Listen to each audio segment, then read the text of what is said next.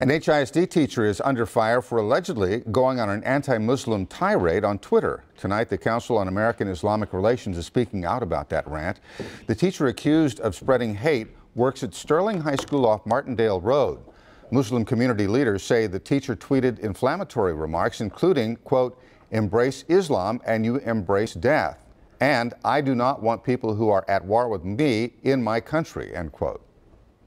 A classroom should be a place where a student, any minority student, any Muslim student should feel like they're free and safe. And when we see something like this, then they don't feel that way, and it just worsens what they may already be facing. Members of the Islamic Council say that they're hoping to meet with the district to review its social media policy and to suggest sensitivity training for staff. We reached out to HISD, which tells us the incident is under investigation. When reached on the phone tonight, the teacher accused the Islamic Council of trying to intimidate people with their opinions.